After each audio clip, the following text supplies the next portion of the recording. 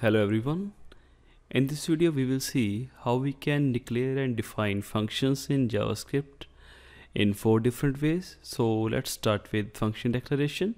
For this we will use function keyword and then we can write any name for the function. So let's say scare here, and then we can pass a parameter, so x here, and then we can return x into x. So to see the output on the console, we can write console.log and then scare, the name of the function, and then we can say maybe 2 here. So if I run it, you can see the output 4 here. So now let's rewrite this function using function expression. So what we can do is, actually what I want to do is, we can move the console log at the end because we will need it again, and then we can comment this function. And in the case of function expression, we can do const, and then we can define that constant scare, and then we can use a anonymous function here, and here we can say parameter x, and then we can say return x into x, similar that we did in above here.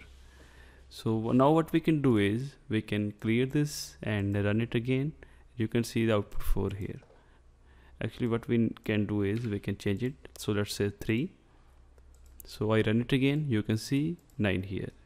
Now similarly we can use arrow function expression. So what we can do is, we can comment it out, and then we can go here, and then we can say const scare, and then here we can pass parameter like this, and then we will use this operator, and then we can use curly brackets, and then we can use return x into x.